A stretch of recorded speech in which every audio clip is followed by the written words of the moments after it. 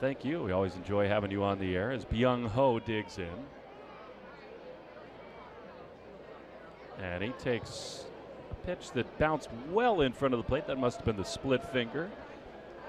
It spiked in front of the plate. 1-0. Charles, we talked about the role of our mascots interacting with kids. Well, the Paw Sox actively seek out students who are doing their best to thrive in our local schools. As Kendrick's 1-0 is a strike on the outside corner, and we took the opportunity today to recognize 4 particularly impressive students. Yes, it's really one of, I think, the most important things we do. Certainly one of our favorite things is to put the spotlight or the sunlight on young people who deserve the encouragement to know that your baseball team or your community or the adults in your community are recognizing what you do. So we launched a program called our Paw Sox Academic All-Stars.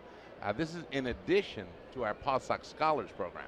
The Paw Sox Scholars Program provides $10,000 scholarships to 8th graders, one from Pawtucket and one from Central Falls.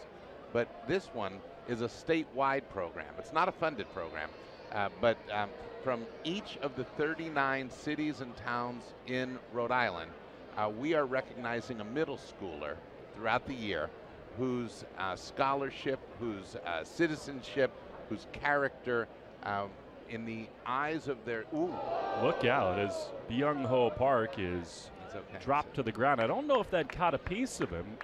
He's taking off the armor, so perhaps it did. Maybe it got him on the brim of the helmet. That was a little bit scary. Get another look at it here. Up high and tight. And maybe on the right hand.